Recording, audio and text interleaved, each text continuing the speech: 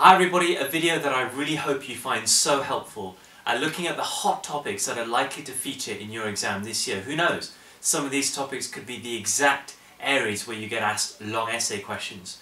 And the way I've hunted these kind of topic areas down is that the exam papers are normally written 2 years in advance of the paper, maybe a year minimum for some of the exam boards. So we're looking really within the last 2 years, what have been the hot topic areas around the world, especially in the UK economy, where exam boards will focus their long essay questions.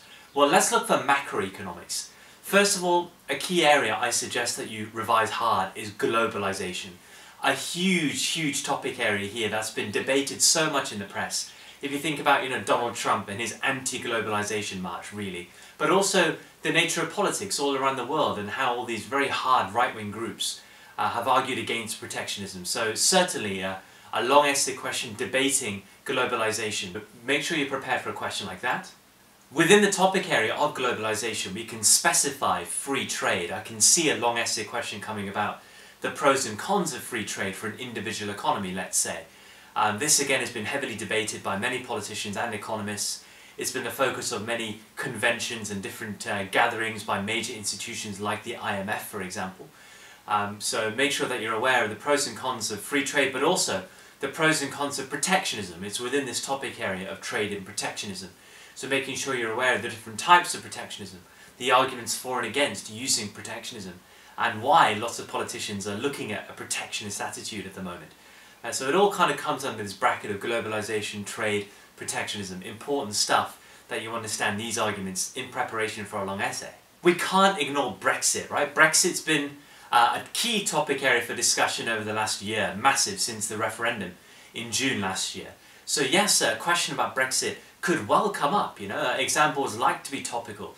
They like to ask questions that are current, and Brexit certainly fills that criteria. What I would say is that a question about Brexit would be quite focused, because so much is unknown about Brexit at the moment. So it'd be very tough for them to ask you a question to predict the future with Brexit.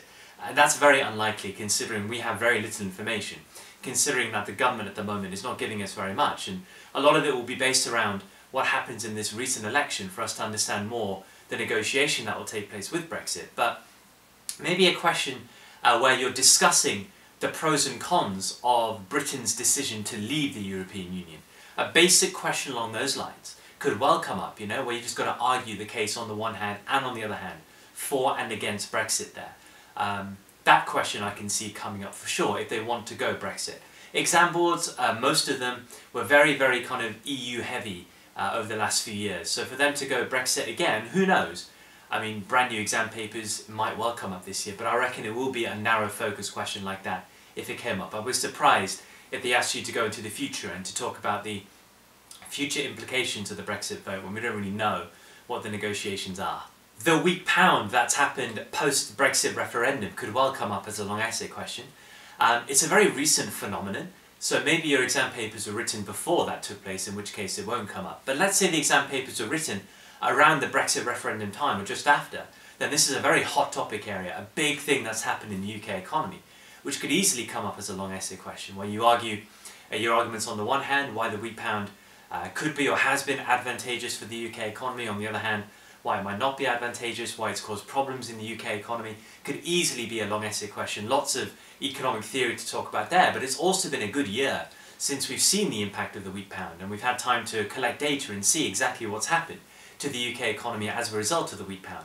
So this could easily come up as an essay question. It's just whether it's a bit too premature or not, but certainly you should prepare. When you prepare for this, do you have data to back up the arguments that you're making? Strong likelihood, I reckon, of this question coming up if the exam papers were written during that time. Something that I think is absolutely huge, and I've really got quite a strong inclination that this could well come up in the exam, is to discuss the consequences of the UK's current account deficit.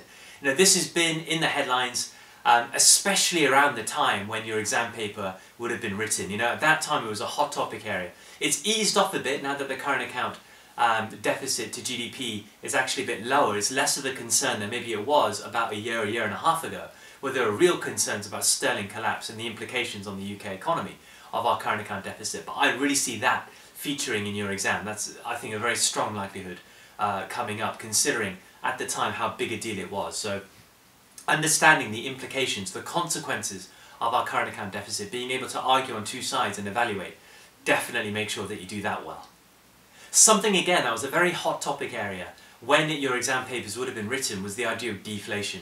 About a year and a half ago, the UK economy was experiencing some deflation, very minor bout of deflation coming from the supply side. So maybe a long essay question where you're discussing the consequences of deflation on the UK economy, or discussing whether deflation is a threat to the UK economy, or whether deflation should be a concern for the UK economy, whether there needs to be intervention against deflation, something along those lines could easily come up.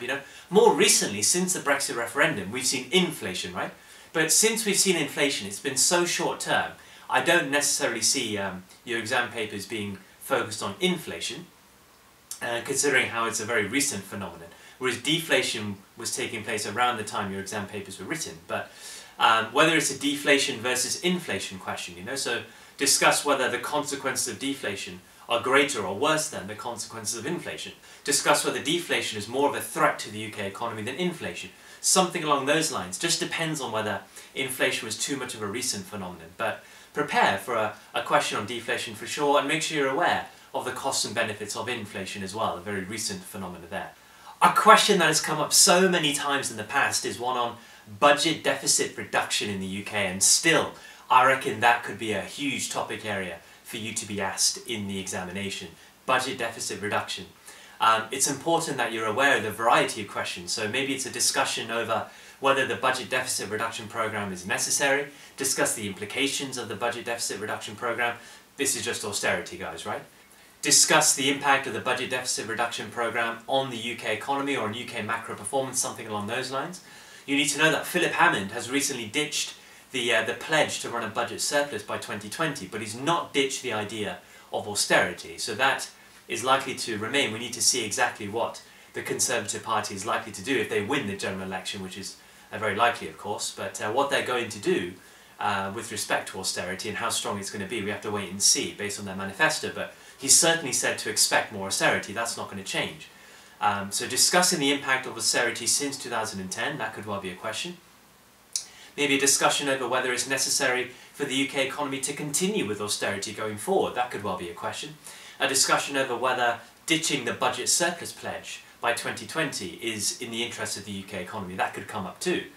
So just a general question over whether it's necessary, discussing the impact of it, the impact on macro performance, the impact on certain macro indicators, the reasons why they've done it. Questions along those lines. Make sure you know the idea of austerity very well. You can discuss the impact of austerity well. Within this topic of fiscal policy, a long essay question about direct tax cuts. It's something that we've seen in the UK economy for a long time now. Regular cuts to income tax via an increase in the tax-free allowance, via a widening of income tax bands, but also cuts to corporation tax, so discussing the impacts of those.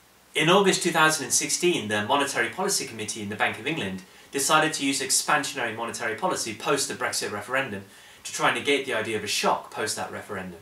They cut interest rates, they also pumped more money into the economy through quantitative easing, £60 billion pumped into the economy. So being able to discuss the implications of that. Now, I reckon that's a little bit premature because it happened so recently. I don't think your exam papers would have been written as late as that, but just in case, being prepared for a question like that is a good idea. The UK government has been very supply-side policy heavy recently as well. And this goes back over many years, so discussing the implications of various supply-side policies, whether it's on growth, on unemployment, on inflation, on macro performance.